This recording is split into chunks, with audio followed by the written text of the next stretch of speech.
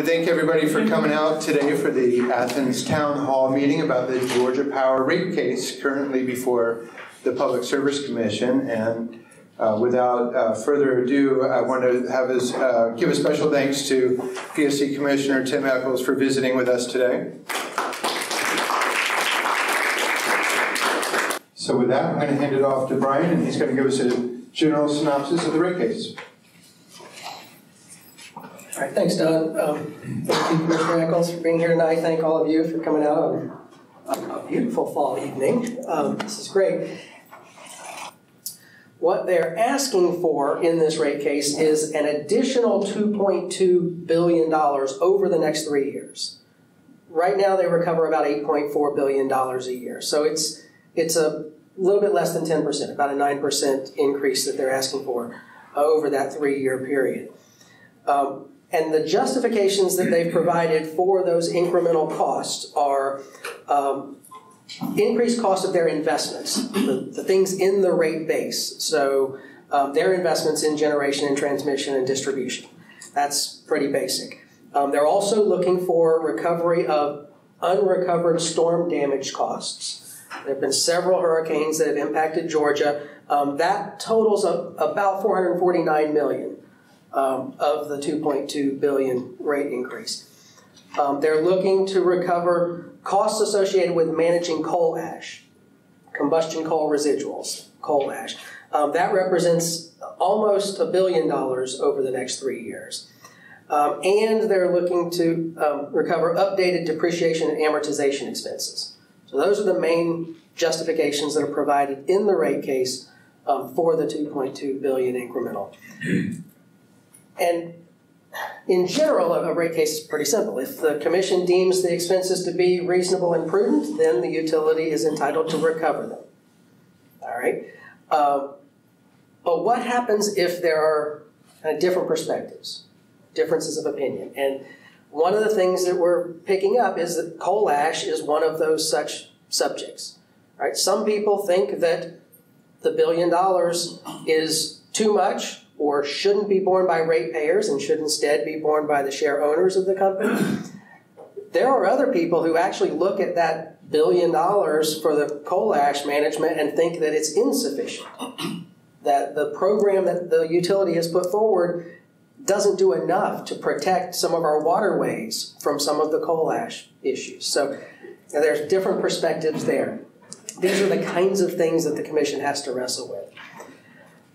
And then, once they've determined how much the utility can recover, there's an entire second step that is, who do they recover it from? How much do they get from the commercial and industrial customers? How much from the residential?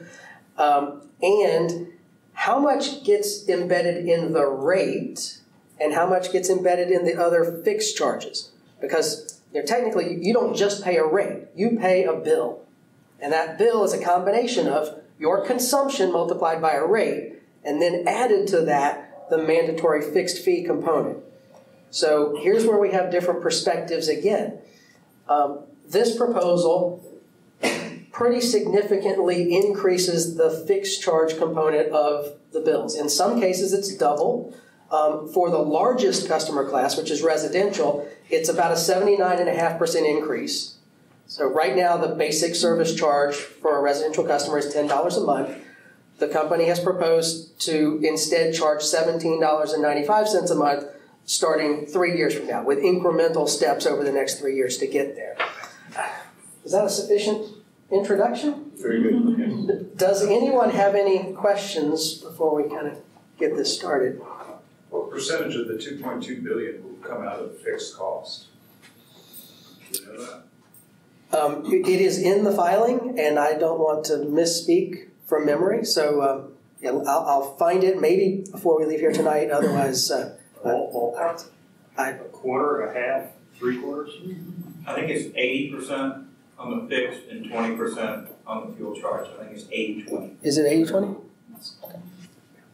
Is demanding that the company go bankrupt because of extremely poor decision making a reasonable option? They should have invested in more nuclear. They should have since they're putting the CO2 in the atmosphere, they're responsible for some of the storm damage and the coal ash has been a problem that they've known about since the beginning of time. I think that's a good question for your opportunity to come up and share with everyone. I will say, just to point out though, that none of the costs in this rate case are associated with the expansion of Plant Vogtle, the 2 new units. Those are handled entirely separately. That's a good point to clarify. How are those, dealt with? The Plant Vogtle, was that just an increase in our rates? Yeah, well, paying for it. Right now, you'll see it. I know that, but just in terms of. You'll see it now as a line item. There's a nuclear construction cost recovery line item on a rider on the bill. Once they are up and running, then they will come back in front of the commission to incorporate those into base rates. But right now they're not. There's a nuclear construction cost recovery line.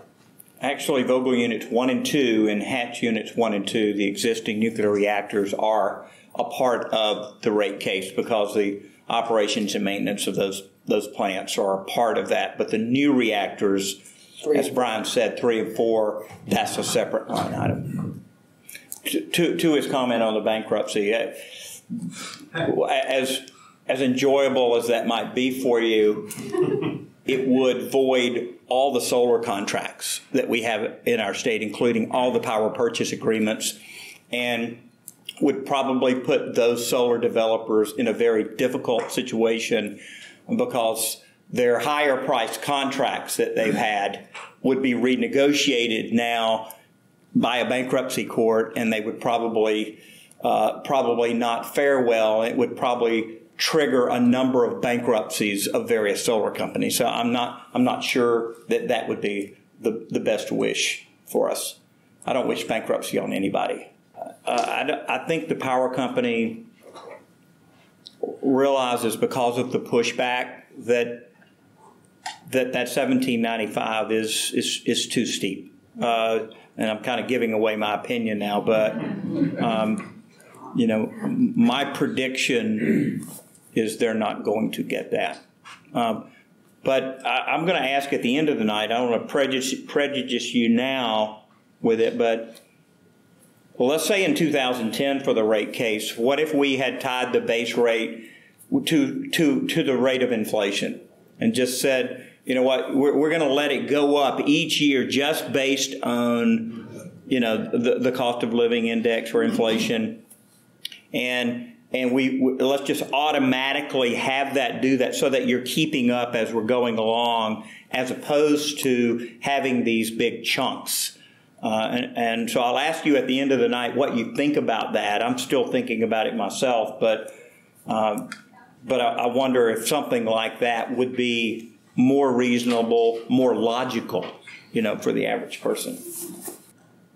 All right, so I guess we can just get started. If anybody wants to come up and give a comment, I think I can kick us off just to kind of, if you guys want to go ahead and make your way up to the podium. My name is Don Moreland.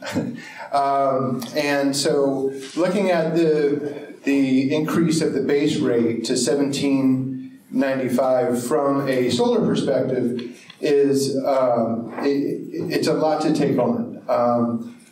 You may know, and you do know that at the Georgia Solar Energy Association we are working with several MEAG cities and other EMCs to try to reduce what they call standby fees. And so these are additional fees that are levied on solar in addition to the base fee. But when you do increase that base fee in proportion, it does affect your solar investment, especially if it doesn't scale and if it's not an aggressive rate, then it will disproportionately affect those who get smaller sized systems and possibly knock those out because it's no longer financially feasible. So I'm not saying I have an answer for it, but just advocating from the Georgia Solar Energy Association point of view, it is a very large consideration and why we wanted to assemble this today. I lit into one of the witnesses that Georgia Power had brought in from San Francisco because I felt like he was revealing that Georgia Power was going after this cross subsidy and that they were going to disproportionately impact solar customers. So I grilled this witness for about 30 minutes, and finally got him to admit that he should grandfather in any existing solar customers. I was hoping that the attorneys representing the solar associations in the room would get up when it was their turn and give me some cover on this, to basically say amen, to ask some further questions, and they did not.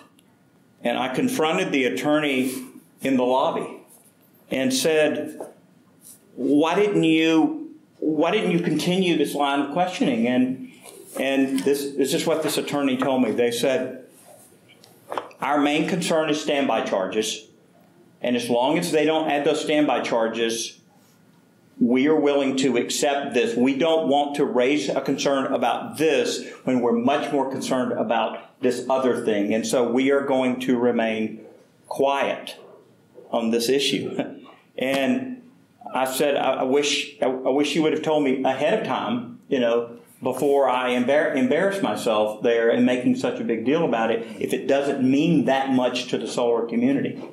And since then, Don, I've had people run numbers on this to determine exactly what the impact would be on someone with a solar array on their roof. And because if it was just going up on the energy charge, just going up on the fixed charge and not the energy charge, it would be even worse.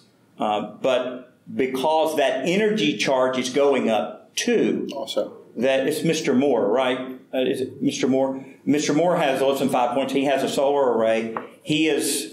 And because he's now going to be avoiding a higher energy charge, his solar is technically going to be worth a little bit more. And I've actually had them run it on a 1,200 kilowatt hour customer. So it's not as bad as I thought initially, that it was. And so I wanted to give you, and I had not told you this information about this attorney situation, but I did feel like that, I was out there by myself, on this.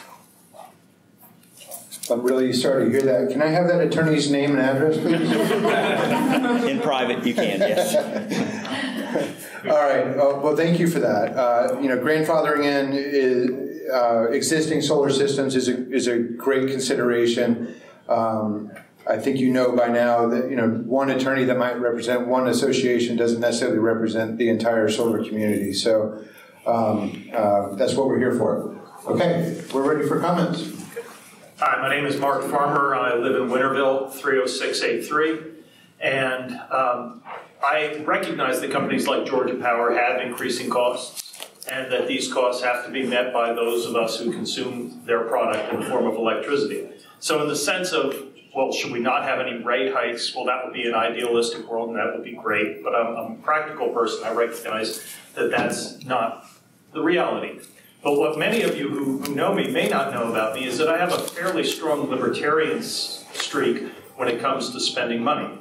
When I self-haul my trash out to the Athens Clark County landfill, I do my best to make sure that I've recycled as much as I can, composted as much as I can, and because I know that they're going to charge me more for 4 cans worth of trash than they will for 2 cans of trash.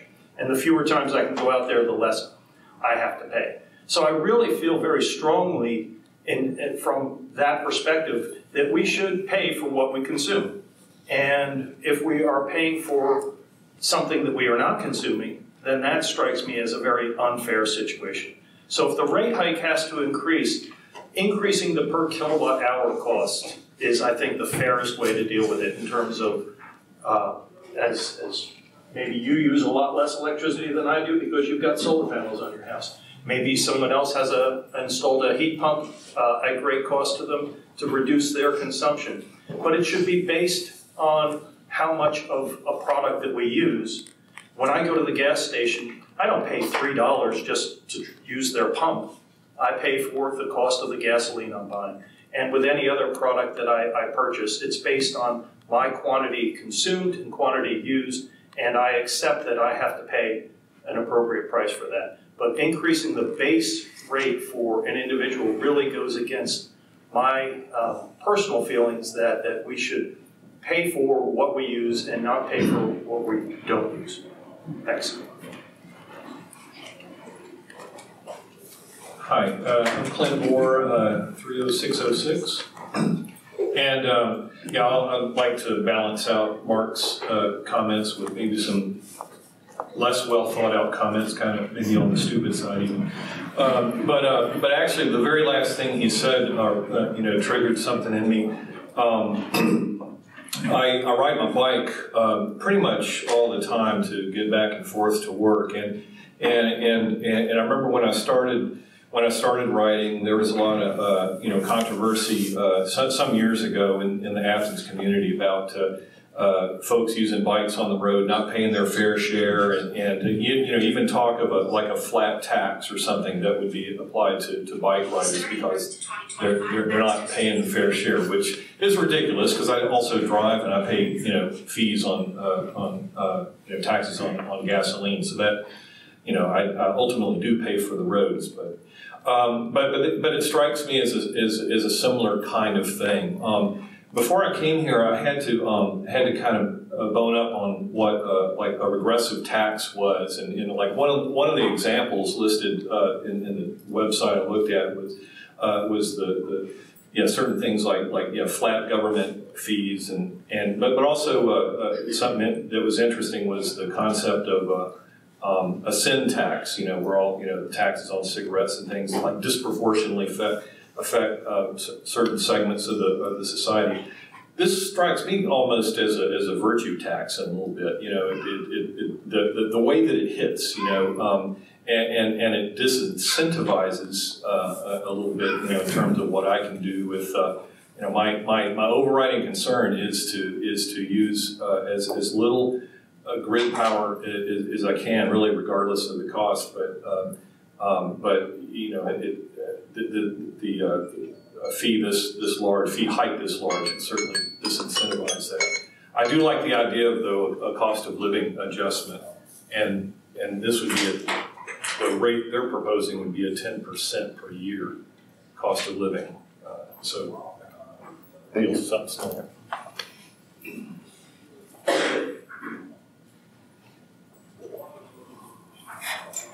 Hi, I'm Michael Songster, and I live in the zip code of 30606.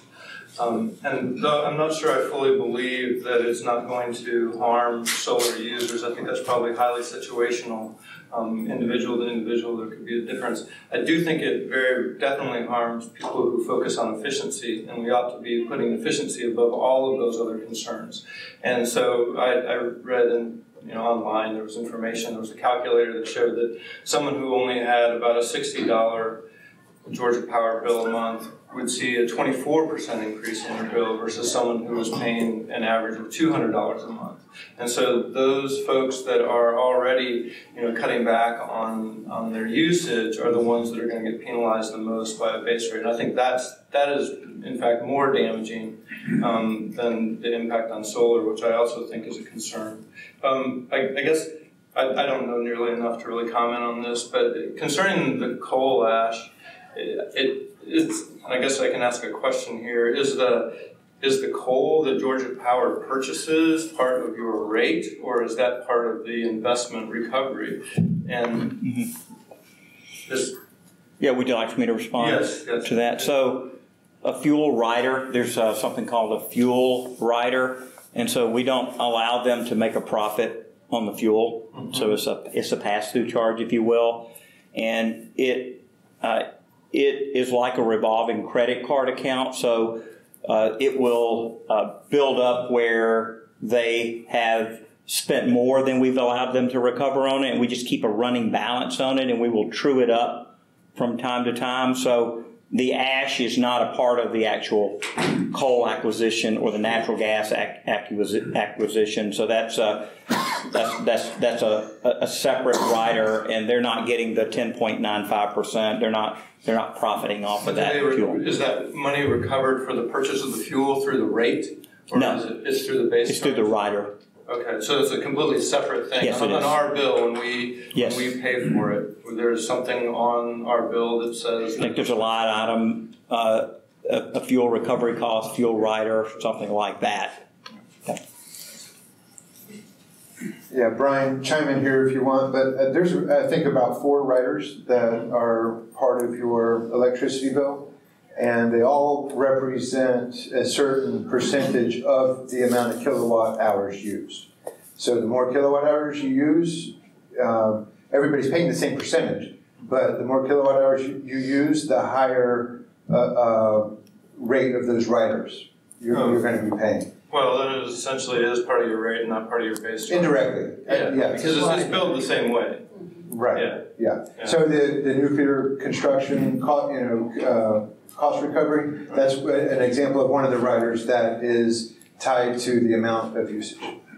But it seems that if we're paying for that as a proportion of our energy use, and that's the input into the plant, then this cost, this output that they have, which is also essentially an accumulated incremental cost of the input, that they have allowed to grow over time, that also seems like something, if they're going to recover it, then that should also come from, the amount of energy that people are using as opposed to being folded into the base rate. So let me see if I understand this. You're thinking that the coal ash charge for the mitigation of the coal ash or remediation of coal ash should be a formula based on historical consumption of your power bill, or whatever consumption. I mean, I suppose if you do it in past time or real time, it actually makes sense because you had a share of it going in, and now you got a share of it going out. I haven't thought of it like that, so I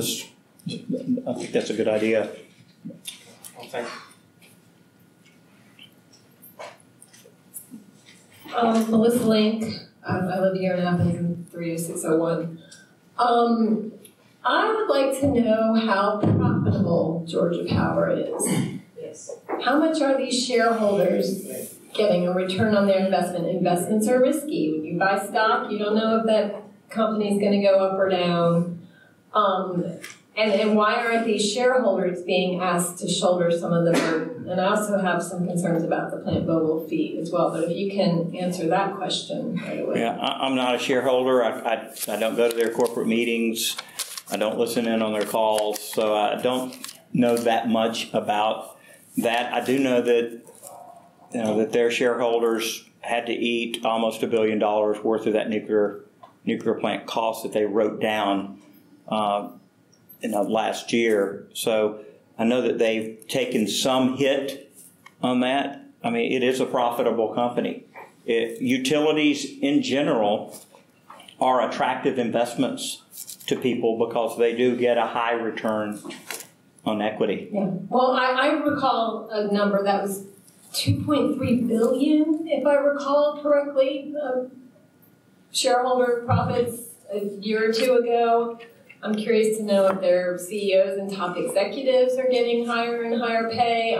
If you could ask those questions in some of these hearings, I think it's unfair that ratepayers are shouldering some of these burdens. And, I have mixed feelings about the cleanup costs because folks who have settled in areas that are less likely to be impacted by climate change-caused storms shouldn't necessarily have to bear all the burden of those costs. But then again, I have a mother-in-law who lives in a double-wide trailer in Colquitt, Georgia, who lived without power for over a month and had to climb over a tree to get in her door. So I would like to see these costs distributed more equitably to the people who bear them. And for those of us who have solar, I don't believe we should be paying into that Plant Vogtle construction. Part of the reason I invested in solar is so that I won't have to contribute to the degradation of the climate, and which includes nuclear, and the use of water and the mining of uranium and all these dangerous practices, not to mention what happens if something, God forbid, goes wrong. I really feel that those of us who have invested in solar should be exempt from that new plant charge. I mean, every time I see that on my bill, I about throw up in my mouth. So I would hope that you could bring those concerns to Georgia Power, that we are looking to the future and investing in renewable energy, so we don't have to pay billions and billions of dollars in nuclear plant boondoggles that could be that lead to the end of life as we know it should something go wrong. Melissa, if I could respond to that. I mean, you do have the option to do what the Moores will eventually do, and that is probably go off the grid. If they've got solar, they've got batteries, and they're not too far away from being able to do that. You do have that option. You could cut that cord if you wanted to. Obviously, it's expensive. It's expensive to do that. The decision about how you generate power, it is philosophical. It speaks to a person's even their worldview. You have a certain worldview that you explained tonight. That you don't like nuclear energy. You would like to be exempt from it, and we don't allow people to opt out of certain energy sources based on their personal preferences.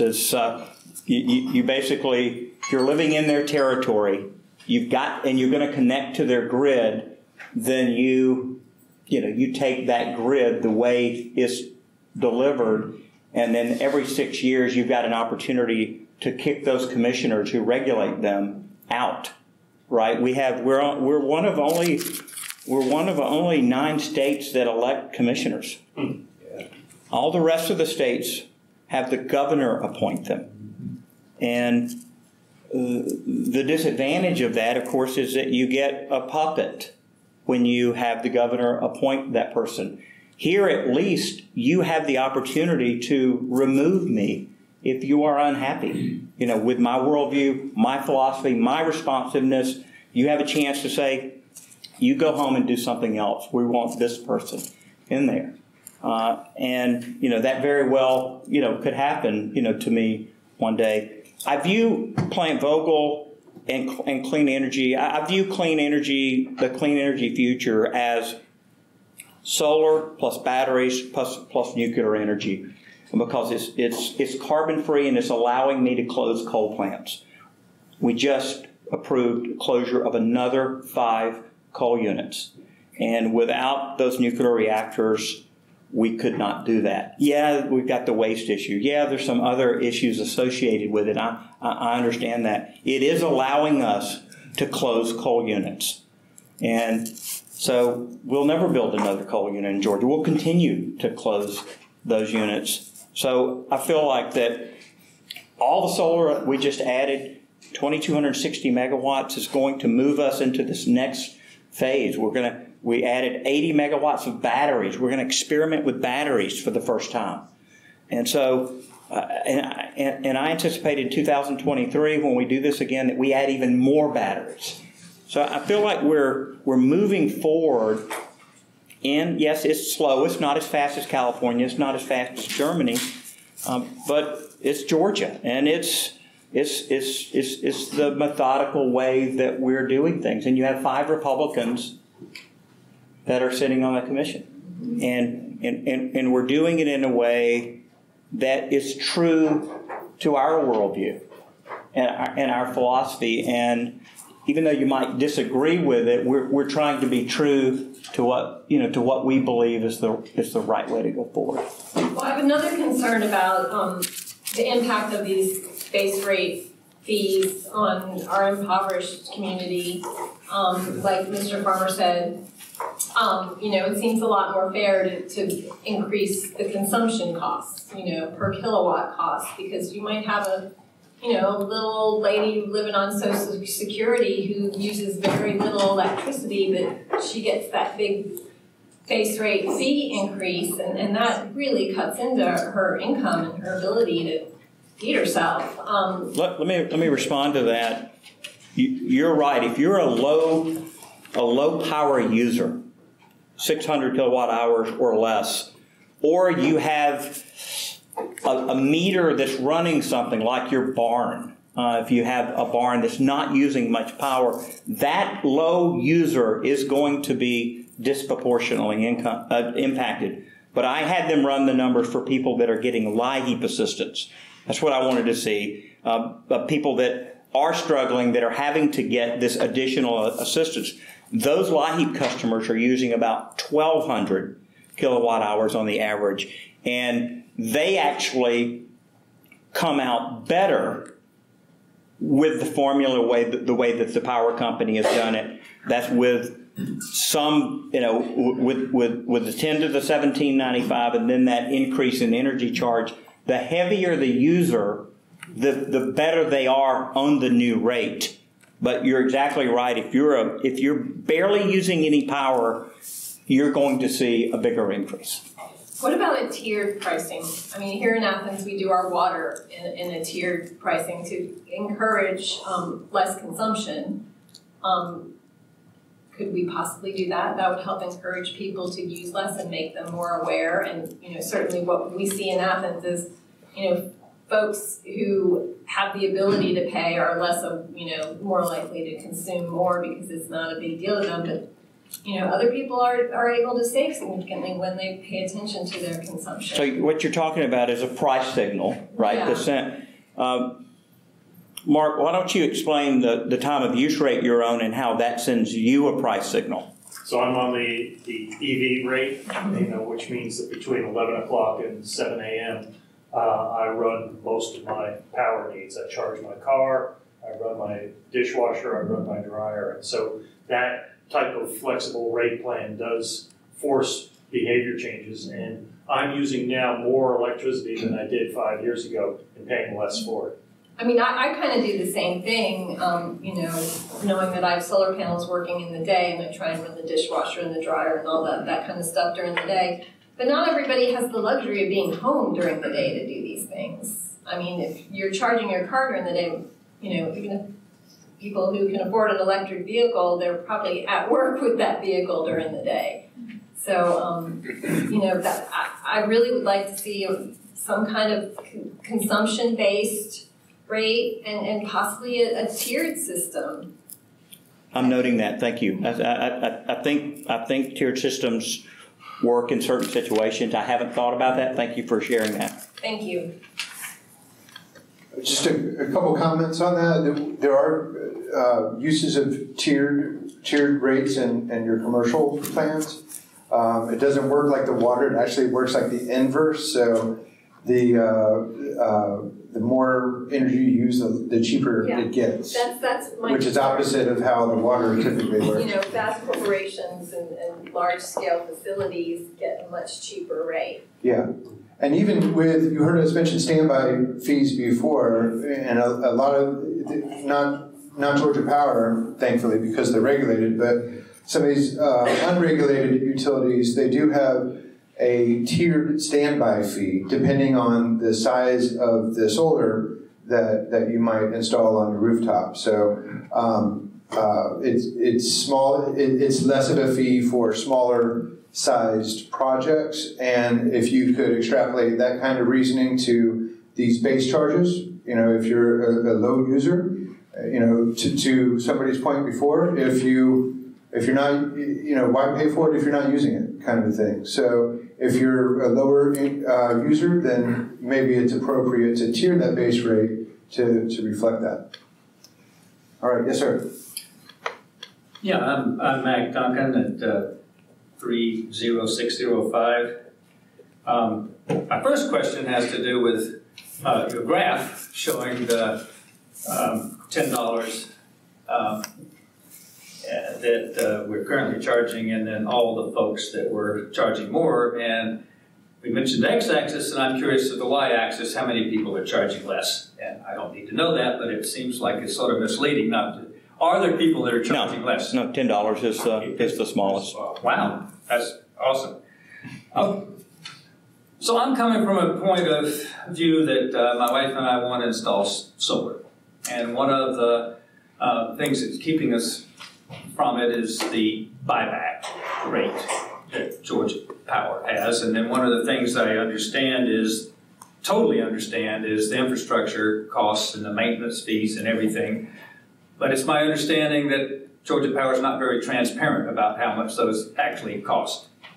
I may be misinformed, but this is how I'm thinking. But I'm concerned about the 2.8 cents kilowatt hour, whatever it is, that I might get paid for anything I overgenerate.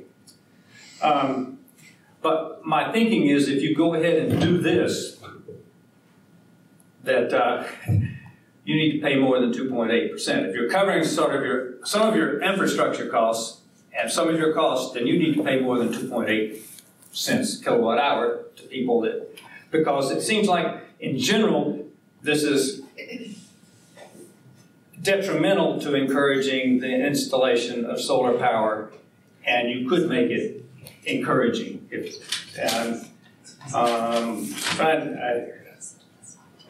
Let me respond and say that you definitely should consult with someone like, Montana and a company or Don's company. You should get advice before you spend that money and make sure that you're sizing it properly, that everything's kosher, because we just had too many people that have launched out and spent $20,000 or $30,000, and they could have done it a little bit differently. And clearly, there's a way to game the system, and you should talk to Mr. Farmer here about gaming the system and figuring out how to maximize your investment. So that's important for you to do that right. Pretty much been through that a couple of years ago and again recently, and I talked to all these folks, and this is still a little bit of a stumbling block, because in the summer, if I sized it, it seems like to me that Georgia Power could pay a little more, and that's all I'm saying. And if you're going to do this, you do need to pay more. And it's based on the avoided cost of energy. So if our energy costs increase in Georgia, let's just hypothetically say your energy cost doubled, then that avoided cost would probably double as well or triple, and you would get more. So the higher energy prices are, the higher the avoided cost is. But there is a way for you to make money in solar, and you just need to talk to and get multiple quotes and make sure you're on the right rate plan. Thank you. And also, thanks for what you're doing. I'm just going to make a quick comment based on this gentleman's comment. And generally, when we look at utility rates and how they apply base rates and how much they compensate for the electricity that you export back, when you have a utility that net meters, meaning that they pay back the amount that they charge you for the energy that you export back to them, then it makes sense to maybe you make up for that with a higher base rate or something like that. If you're not net metering and you're only paying avoided cost, then it would make sense to not have a higher base rate. Am I getting that right? I feel like I'm getting it mixed up. But when you have a utility that is only paying you avoided cost and charging a high base rate, then that's kind of having their cake and eating it too. And that's what we're, as policy advocates, we try to look out for that and, and make sure, okay, if you're going to do this over here, then there needs to be something more equitable on the other side and vice versa. So just to kind of follow up on your comment. Yes, ma'am. Hi, Carol Myers, 30605. I'm not going to say anything all that profound here, but I'm just, I guess, pushing for the kind of rate that has to do more with consumption than the increase in the base rate. I'm working with 100% Athens, and we have gotten the resolution here in Athens and are committing ourselves to getting the county government to 100% renewables by 2035 and the rest of the community by 2050. Our group has a real emphasis on reaching 100% of Athens as well, including lower income households. And I feel kind of, you know, if we're thinking of programs where we can help people with energy efficiency and such, where we're going, oh well, let's work on this, but at the same rate. Like you're going to cut down your rate here, but we're going to double the base rate. And it seems like it would discourage lower income residents from following through on some of those programs if they're just going to get an increase in another way. Anyway, that's all. You know, I think there is a trend out there for more of a user fee society. So I think you're right. You think about tolls are a user fee. If you go to a state park, you pay a fee, and if I don't go to the state park, I don't pay the fee. And so more and more, you know, companies, you know, services are moving to this user fee model. So I don't think it's unreasonable to ask for that. I mean, technically, we could take the base rate to 0 and then raise the consumption another penny a kilowatt hour or 2 cents. And that really helps solar customers because now they're avoiding an even higher amount of consumption charge. And if we were just basing it on solar, we've got about 2,000, you know, I guess 2,000 rooftop arrays in Georgia Power System. Does that sound about right? If we were just basing it on those 2,000 customers instead of the other 2.4 million, right, we would make everything perfect for the solar customer. And that's what the Georgia Solar, you know, organization is here for. They're here to advocate for their position. And that's exactly what they should be doing. And that inflation charge, you know, I think I pulled up something on my phone and put $10 in for 2010, and I think it raised it to like $12.50 or something. So it would be $12.50 now? Yeah, I mean, I'd have to go look at my phone, but it sure wasn't. And that means they would have been collecting a little bit along the way, and there would probably not be a need to raise it. So. Then I hadn't run the math on it, but now that you say that, I'm even more convinced that's a better idea. Hi, my name is Nikki Luke, and I live at 30606 is my zip code. Thank you for being here today. I don't have anything that profound to say either, but I just wanted to speak to the perspective of just someone who's a renter and a student and doesn't make a lot of money. I made a little over $20,000 last year. And as a graduate student at UGA, I moved here 4 years ago to pursue graduate studies. I haven't gotten a raise in 4 years, and I don't get paid in the summer. So this summer in July, when it got really hot and our electric bill hit $240, that was a lot of money and unexpected. And so we did what we could to try and cut that back and like turn our air conditioning up to 80. But I live in an old house, I rent, and I believe in the value of paying taxes. I'm a public employee and I know all the great things and services that the state gives us. But as a renter, I don't see Georgia Power giving a lot to energy efficiency and giving a lot to people like me. And I really appreciate that you're thinking about light heat customers, but light heat money runs out, and there's a lot of people in this community that live just above the poverty line. So my salary doesn't put me below the poverty line in Athens, Clark County, and there's so many people living on that or just below that. And so I just want to second what the person before me spoke said about thinking about a consumption-based model with maybe like a declining rate structure so that people using less power aren't paying as much, and also speak to the fact that these fees, even when we're trying to do things to increase energy efficiency in our home, that wouldn't factor into that. I guess that's about it, and just really emphasizing that energy efficiency, I was excited to see Georgia Power, see in the earlier in the summer when the pay-as-you-save model was proposed, that would do a lot for a lot of people in this community in terms of thinking about renters and, yeah. Just a word. Brian, are you still in the room? Yeah. How much more did we add to the energy efficiency piece in the IRP? What was the percentage? 15%. So we added 15% more against the companies, against Georgia Power's, interest, wishes, and they had let it be known that they didn't think it was a good idea. We did it anyway. What is IRP? The Integrated Resource Plan, it was passed in 1991 by the legislature. It's a mandate to the Public Service Commission to do basically a 20-year strategic plan with a 3-year update. So it's actually a great idea. It's never been amended. It was passed by a democratically controlled House, and it's never been amended. It's a good plan. To your point about renters, there's a lot of rental property here in Athens. It would be great if there was a requirement to have a score, an energy score, so that as you bought a house, and there is such a score available, it's called HERS. What does that stand for?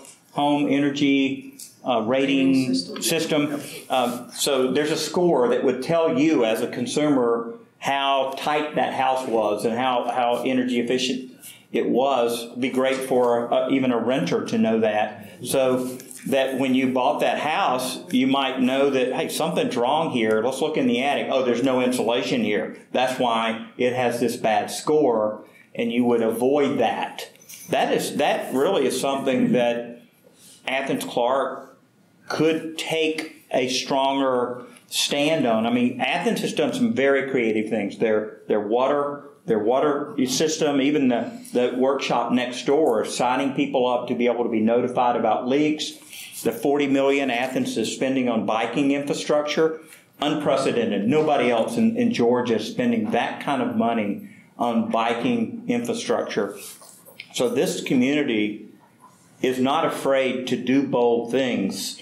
It's just, you do have, as a politician, you have limited bandwidth with what you can do.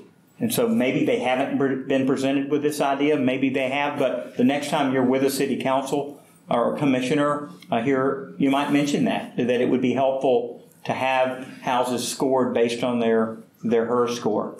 Yeah, and I know, my county commissioner has done a lot around thinking about what affordable housing looks like, and so any property improvement means that it's probably going to be less affordable to renters who don't make enough to afford rent increases.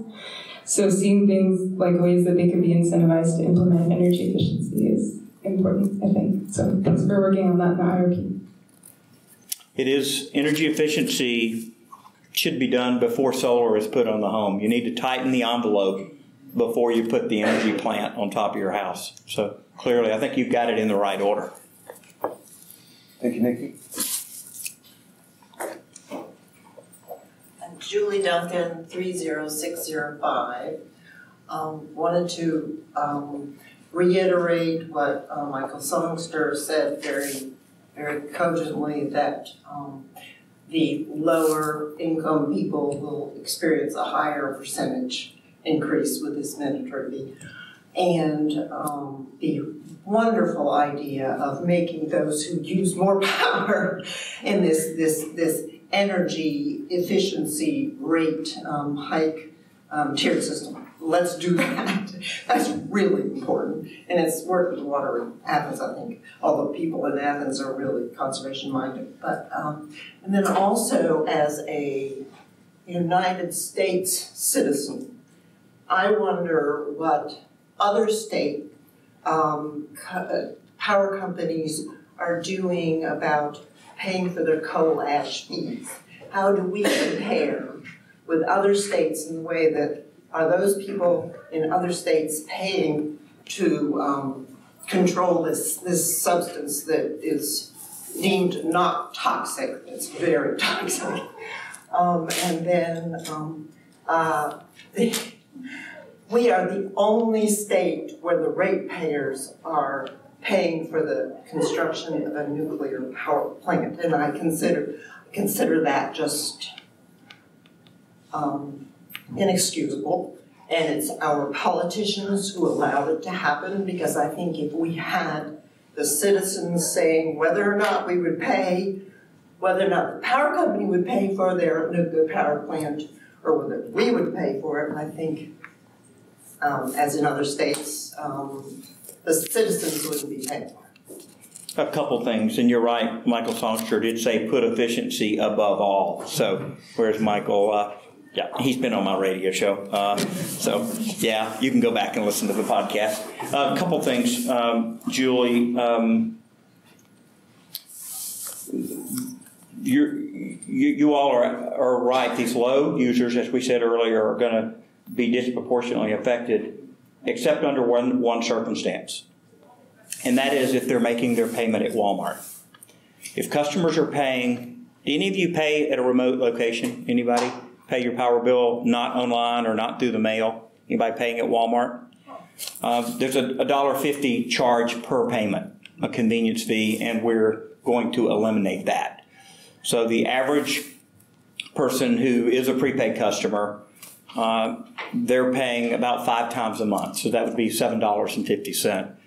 So they're going to be the ones that are least impacted. And obviously nobody is doing that in here. No one's ever made a remote payment ever at any location. But there are people that get paid on Friday that are struggling, that are behind, that when they go in, to cash their check or whatever, they make a little payment on their power bill and they pay that $1.50. So that's going to be waived, going forward. As to your comment about the coal ash on the other states, here's my thinking on that is that, yeah, I wish we had known 50 years ago that we were going to have coal ash issues. That would have been nice. It might have determined what the commission did 50 years ago. But, there's no way to go back. There's a lot of things that this culture did environmentally that it wouldn't do again, right? Even like the way that a landfill is handled, like the one I visited today in Barnesville, Georgia. So we are more conscientious now. And is it, here's what I ask myself on this coal ash thing. Is it fair that this company, they were in compliance with the EPA all along. Now, because of new rules, they're going to be out of compliance. I hold the consumer's purse for, as a duly elected, regulator. And since they have to now comply and spend $5 billion over the next 15 years moving this ash to a safer location, either putting it in a lined pond or a pond that's covered, with an impermeable cap. Is it fair for me to now say, after they complied, you know what, we're just going to punish you and make you pay this $5 billion, because you should have known better? I just have a problem, in my conscience of saying to someone who had played by the rules that you now have to pay, have to pay for this. I just can't do it. And so as much as I hate wasting $5 billion, because that's what it is, we're going to have to comply. Because if we don't, they're going to be fined. And you know what? They're going to pass the fines along to us. So we've got to do this, and obviously it's in our best interest to get this stuff moved, and to we've got wells all around, dozens of wells around these plants that we're testing every 6 months, and checking to see with a third party who has chemists that are looking at this to see, is this getting worse? Is it staying the same? Or is it getting better? We're obviously monitoring this. To answer my question, I really appreciate that. To answer my question, do you know what other companies are doing relative to having their customers pay for the coal ash cost?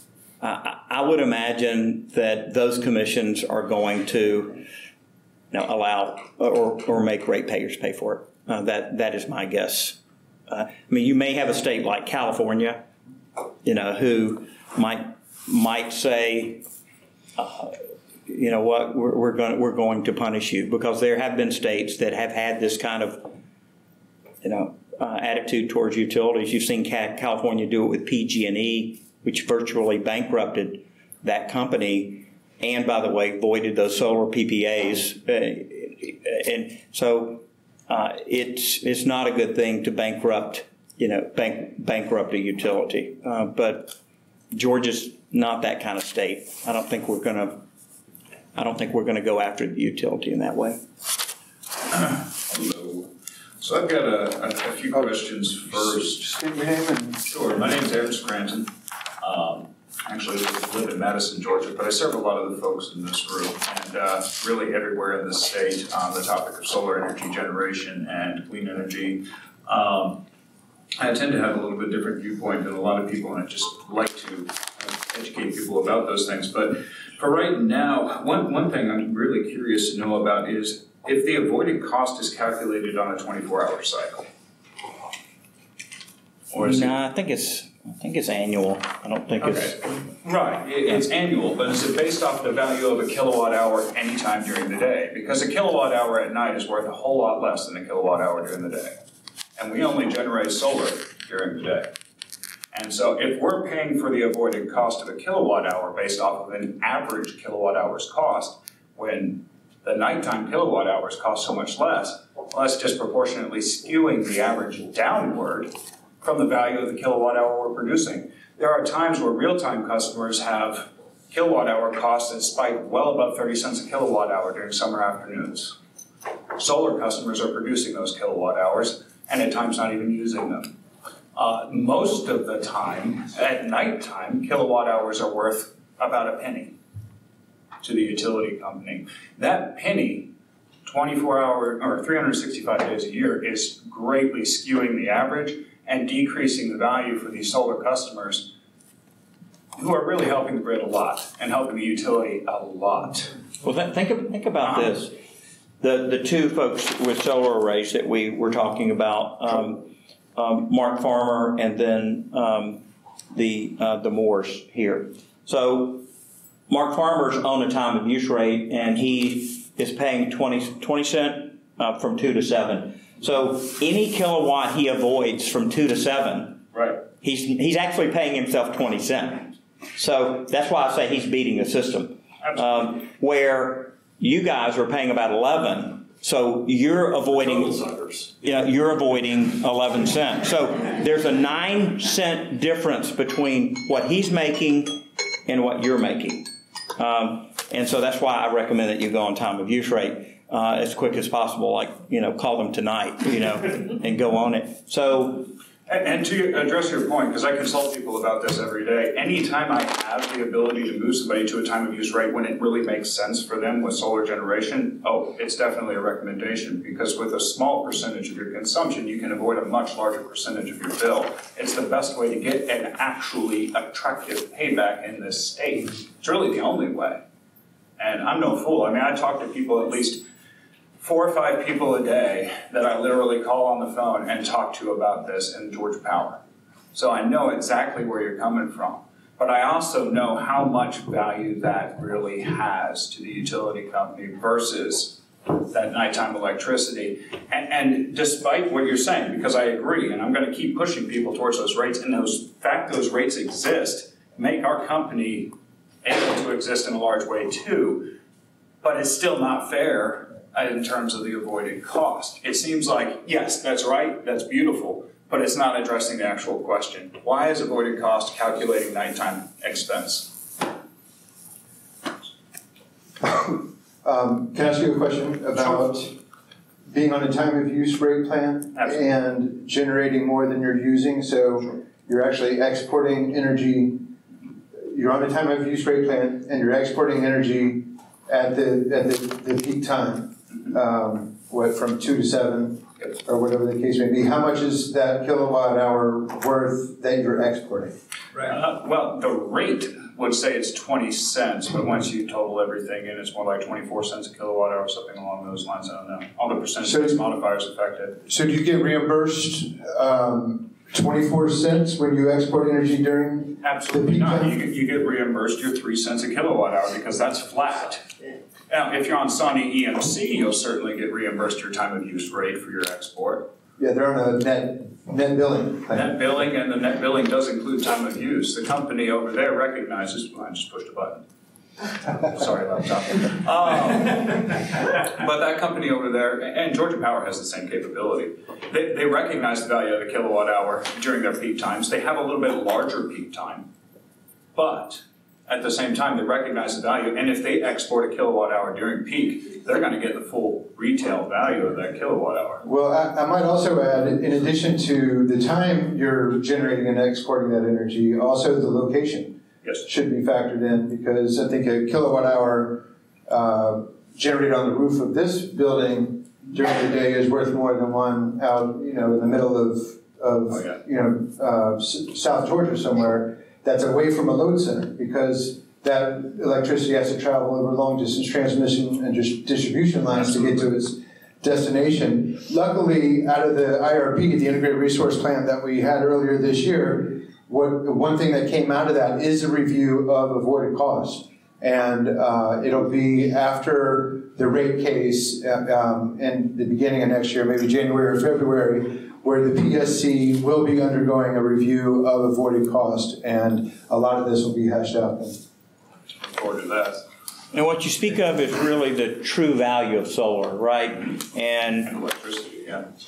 And we certainly, and really for about 5 years, this locational pricing, this locational adjustment based on putting solar in a very congested area would make it more valuable, should make it more valuable to the company. If they're not having to build that substation or upgrade that transformer, right, that solar helped them. Yep. And,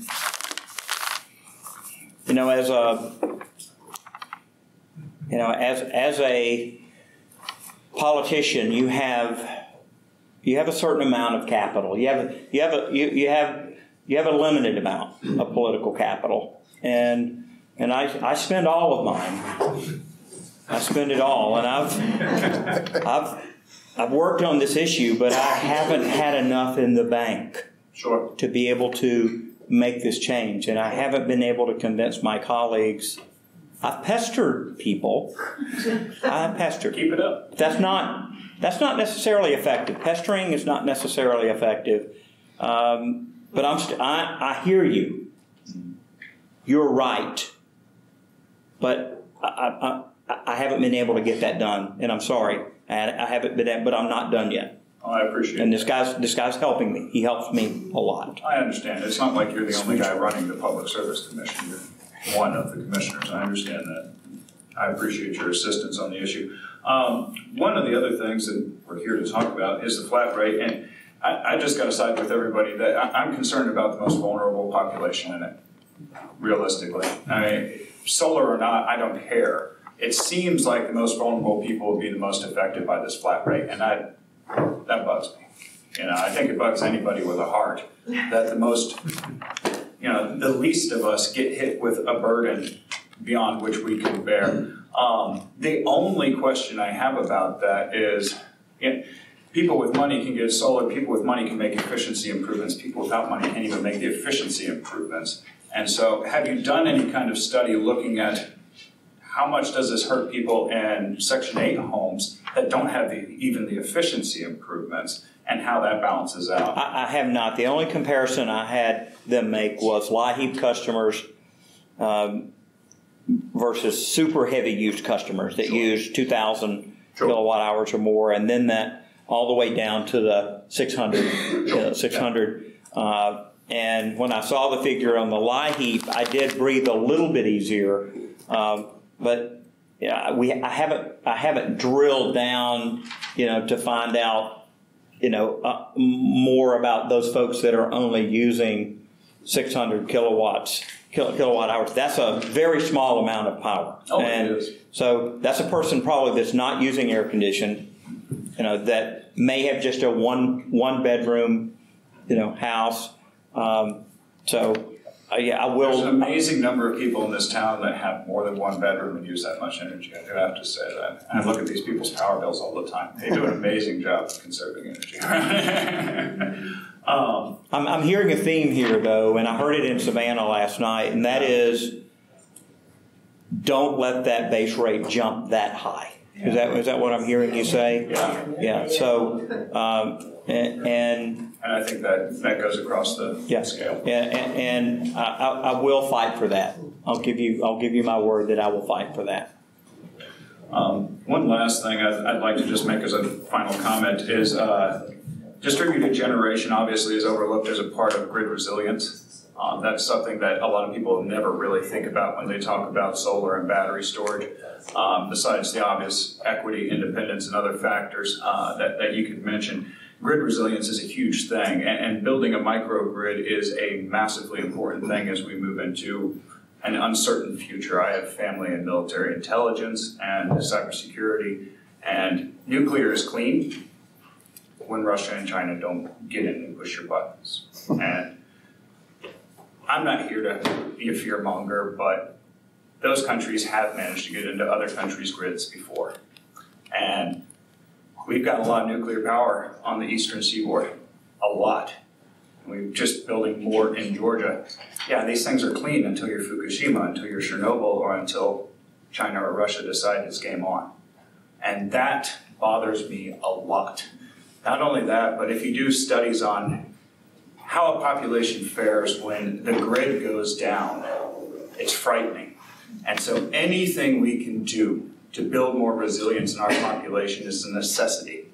Yeah, I hear you, and we approved 80 megawatts of batteries, and if these batteries go well, I anticipate us doing 10 or 20 times more. I love that. In 3 years. So we'll see how they go. Thank you. Thank you, Aaron.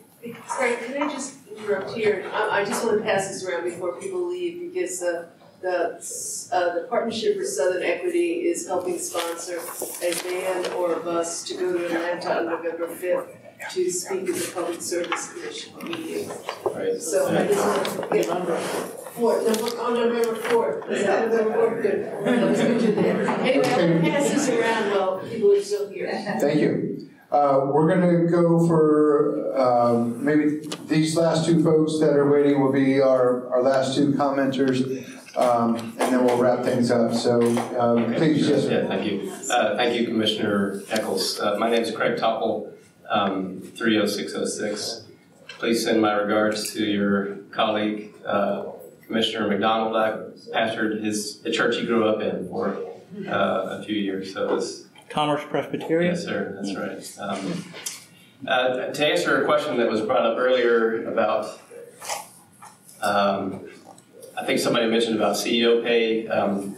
CEO of Southern Company is set to make about $13 million, I think, per year. And he just bought a $5.3 million home property in Atlanta, it looks like.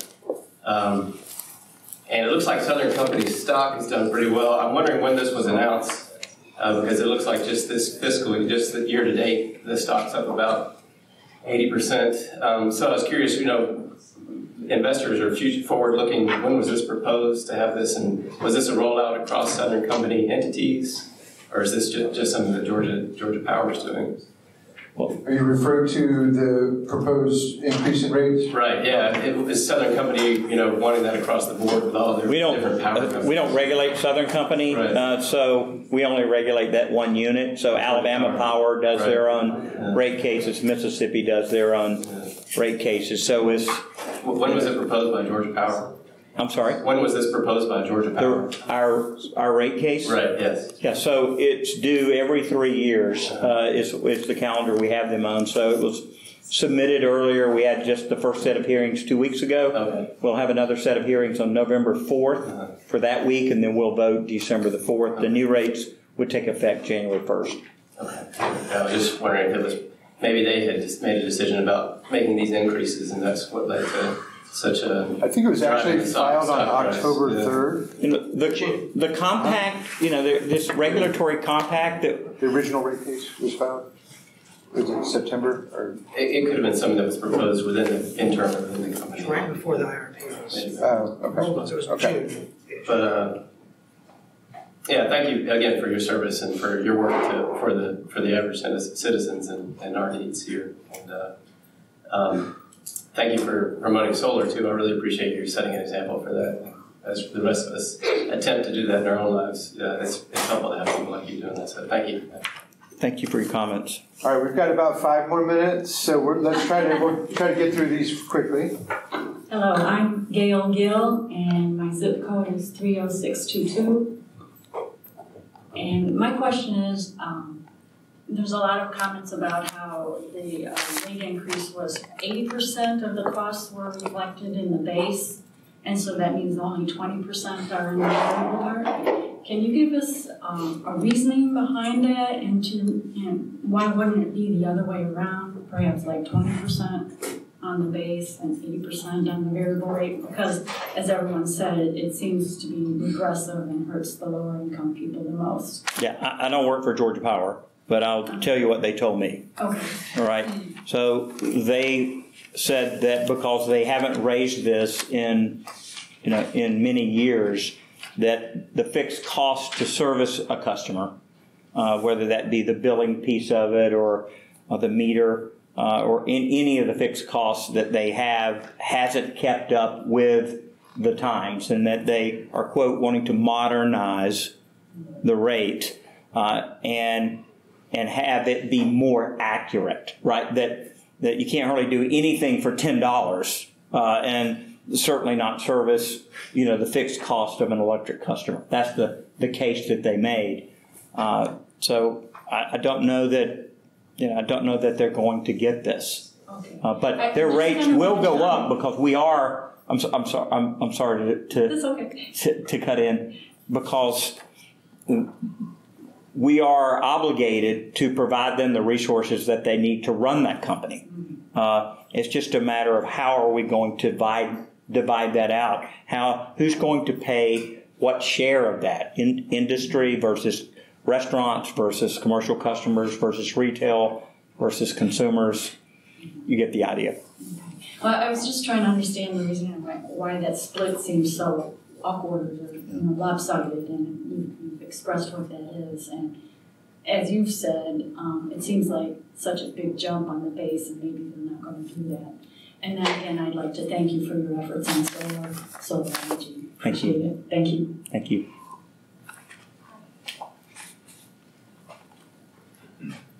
My name is Mary Beth Toffett, 30606.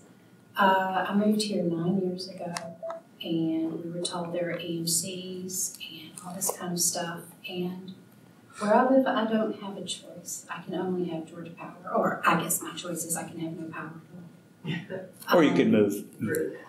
Well, so we bought a house and have invested a lot in buying energy efficient appliances, a new roof, replacing a 24-year-old HVAC, et cetera, et cetera, et cetera.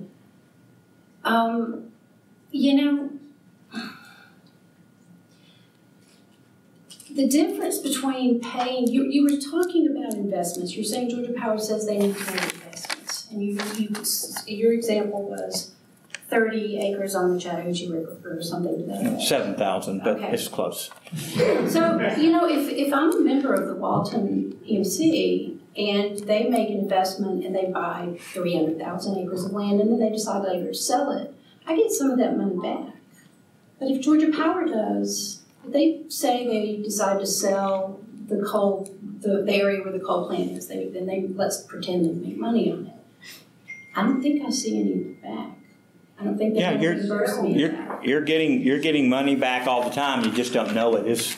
It's not put on your bill on a line item. But the fly ash that they sell into the concrete business, half the ash, the new ash coming out of the coal plants, going right into the concrete, being put into inert structures like your highway, like a skyscraper, bridges, so that lowers my bill. And you're getting the money for that, and that's put against what our ratepayers owe them. So yes, you're getting 100% of that as a credit back against. It's a hidden. Well, we can't. It's not obvious. Yeah, we can't do a line item for everything, gotcha, right? Gotcha. So the other thing that I would just like to say is your thing about coal ash, when you were saying, well, we didn't know, and so now we have to comply with new regulations, so we have to pay for it. And I think that's very true. Except I don't think they didn't know. People have been dying from breathing coal ash for 300 years. And so what really worries me about the nuclear ones is that nobody's talking about Fukushima. One person has mentioned it. And if a solar plant explodes, people don't have to move away for 300 years. And I don't think that they're being, the company that was building that actually went out of business. They declared bankruptcy. And I think that not having a choice makes me feel very frustrated, because I know that Walton is heavily invested in solar and that sort of thing. And I don't know what it is about it, but just having to pay for it and having it put into things like base rate, when my power bill is automatically billed, it's automatically collected, there's not a human hand that touches that. Why are they charging me more for that? I don't understand that kind of thing. And so I really wish that they would make the fees more transparent as to what we're actually paying for. Okay. Because just like you said, using that leftover ash and that kind of stuff in industrial applications does make me feel a little better about it. Okay. Thank you. Thank you so much. All right, our last commenter, and then we'll wrap things up. Yes. Hi, I'll be quick. I'm Gabrielle Lichtenstein. I'm a graduate student at UGA and a renter in zip code 30606. I'd like to echo a lot of the concerns expressed tonight about the effect of the mandatory fee on the increase on low-income folks, recognizing that the county I live in has among the highest poverty rates in all of Georgia, not the highest.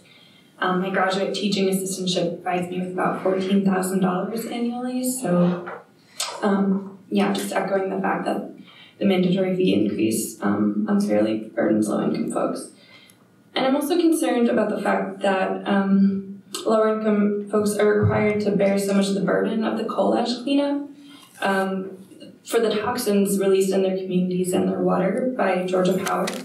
I don't see it as just about EPA compliance, because the EPA has effectively been allowing this pollution to take place.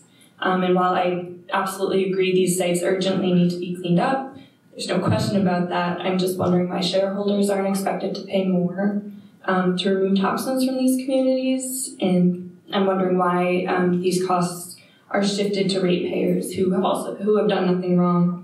But I've been experiencing this pollution through the mandatory fee that seems to unfairly burden low-income customers. So I just wanted to express those concerns here, and thank you. I appreciate you coming to this town hall and participating. Thank you. Thank you, Gabrielle. And thank you, everybody, for coming. I want to also thank our hosts that helped put this together.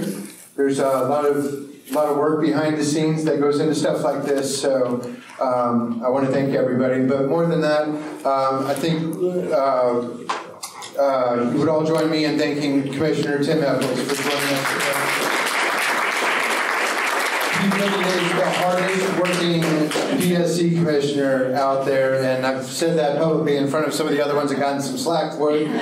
But I mean, he was in Savannah yesterday talking about this, and here today, and he's very accessible. So if you did not get a chance to ask him a question or comment, I believe you have some cards, and I think you will find that he will be very responsive to your questions, and